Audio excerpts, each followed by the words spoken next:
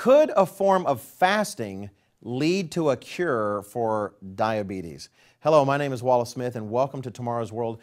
I am not a doctor, and I am not here to give doctorly advice.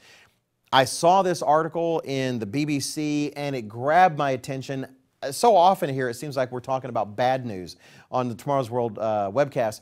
And here we have some good news. This is an exciting development in the scientific and medical realm.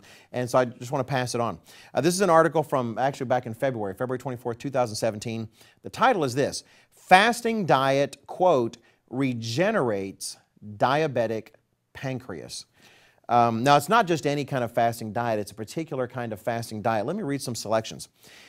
It says here, the pancreas can be triggered to regenerate itself through a type of fasting diet, say U.S. researchers. Restoring the function of the organ, which helps control blood sugar levels, reversed symptoms of diabetes in animal experiments. The study, published in the journal Cell, says the diet reboots the body. Experts say the findings were, quote, potentially very exciting, as they could become a new treatment for the disease. Now, it does say people are advised not to try this without medical advice. What it does is they put the mice on this kind of diet. It's been developed by a researcher. If I recall, when I first heard about it, they're trying to discuss aging, trying to extend the human lifespan and health and other figures. And they call it the fasting mimicking diet. Let me read just a little bit about it. It says it resembles a vegan diet with nuts and soups, but with around 800 to 1,100 calories a day. Now, that's not all the time. That's for a brief period, like say for 5 days. It says then they have 25 days eating what they want. So overall, it mimics periods of feast and famine. Now, it says anything you want. I'm sure if you just go out and eat, a bucket of chicken fat, you're not going to do well. In fact, even the Bible says you're not going to do well. But essentially what you've got is 25 days of normal eating, but then 5 days of this particular quasi-fast where you really restrict your intake, and it's called sort of a fasting mimicking. And some scientists believe that a cycle like that helps to mimic what we were designed for.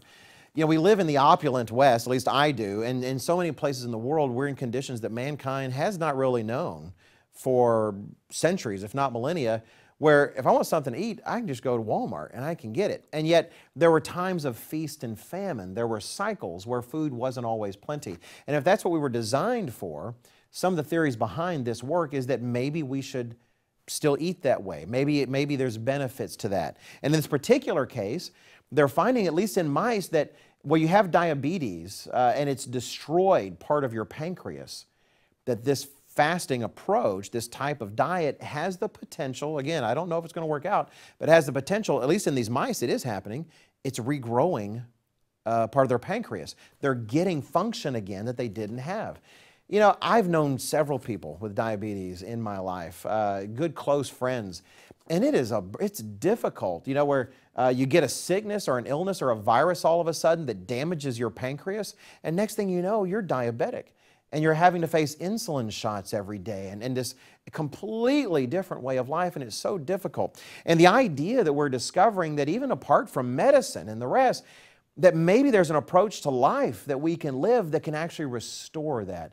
That's one of the things I love about modern, I say modern medicine. You don't always see this in all areas of modern medicine, but at least in this day and age, I've seen a few science that really seem to focus on how can we learn to help the body fix itself.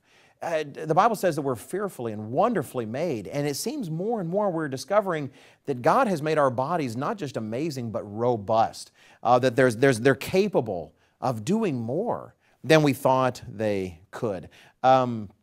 Anyway, I just think it's exciting news, and let's praise God for these amazing bodies that He's given us that have the potential to do so much. And it does make me look forward to the coming kingdom of God when Jesus Christ will be reigning on earth. His glorified saints will be assisting Him, helping mankind, and just unlocking so many of the mysteries of the beautiful design that He has made. And so many of these things that damage us begin to be repaired. Let's be grateful for some good news, and hopefully this research will continue to bear fruit. Thanks for watching. Please check out everything we have available at tomorrowsworld.org.